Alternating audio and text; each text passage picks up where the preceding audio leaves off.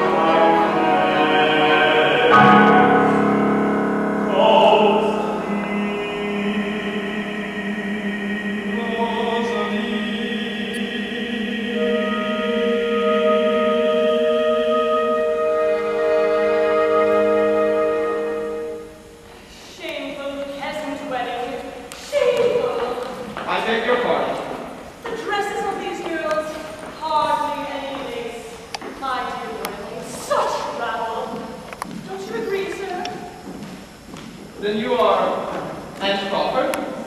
It is I, Cale. Dear me, I would recognize you if you hadn't said so. The last time I saw you, you hardly reached my face. It's been many years. And here you are. How pleased you must be to share Dalton's friendship. He is, I dare say, of a different sphere than perhaps you are accustomed. I do not see that in his renewed friendship to me he has quitted that sphere. Though it pleased my Uncle Crawford that I should not lay claim to his inheritance, Dalton is still my brother. Don't be bitter, my boy. Dalton was the oldest. It was only natural that we should adopt him instead of you, after your poor mother died. I care not. I was raised by a good woman. A poor woman, though. That is unfortunate. Excuse me, ma'am. Come, come. I don't mean to offend. Let's forgive the ramblings of an old woman. Here, shake my hand and let us be friends. Even if you disapprove disapprove of the lace on the dresses. Surely you do not disapprove of his choice young mate. Aye, she's a pretty girl. Clever too, from what Dalton tells me. Yes, she is often spoken of for her beauty and wit. And what of you? Any of these pretty girls catch your discerning eye? Oh, no, I would. That's to say I was presumed. You're afflicted with the worst symptoms of love. Today, perhaps over there, she's a slender, sly little thing. No, madam, I assure you. Well, it will not trouble you. I can only hope that my boy will be happy. With such a lady as Miss Rosaleen, I cannot see how he could not. And his lady, too, is likewise such a state of perfect happiness. Perfect happiness! I beg your pardon. Dalton is a dear boy. Dear to me as a son. But he's strange. Much like a son.